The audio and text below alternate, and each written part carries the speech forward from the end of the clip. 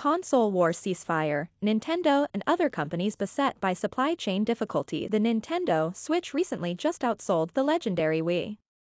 Sony's PlayStation 5 was the best-selling console of January, according to Business Insider. The Xbox Series S also outsold Nintendo's hybrid console last month, and yet, all three gaming giants are currently plagued by the consumer supply chain crisis, influencing a wide variety of industries and declaring somewhat of a ceasefire on the console wars of 2022. According to NPD Group Executive Director Matt Piscatella, chip shortages, along with supply chain issues, have been a significant factor in console sales for the last year and a half. Consequently, it has become very difficult to predict what the video game market will look like going forward. Supply has played a role in the console sales rankings since around September 2020. Piscatella told Insider. Market shares are swinging rather dramatically from week to week and month to month, driven entirely by supply of console. Nintendo has faced persistent speculation about its plans for a new version of its Switch console. Photo AFP/Browse Mary. The highly anticipated Pokémon Legends